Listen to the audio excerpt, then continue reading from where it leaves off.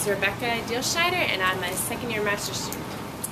I have an undergraduate degree in microbiology and immunology with co-op and honors, and now this is my first stab at a graduate degree.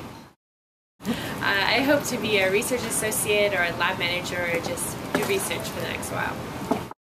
I'm testing tyrosine kinase inhibitors in leukemia to see if they can target those cells when those cells are alone, but also when they're in co-culture with other cells that would make up the tumor microenvironment. I really was attracted to this research institution because of their resources and because of their location. It's really convenient to be in the same building as other clinical areas.